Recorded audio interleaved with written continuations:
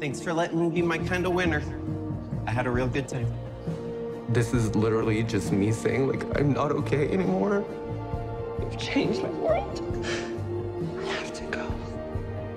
I would have regretted it if I tried to fight against something that I didn't want to fight against. I think I need to go home and take care of myself. Papá, borrarme todo eso que ya sé que viene, me voy y ya está.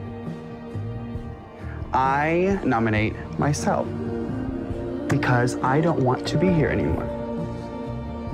I need my peace and my joy. I've lost it here.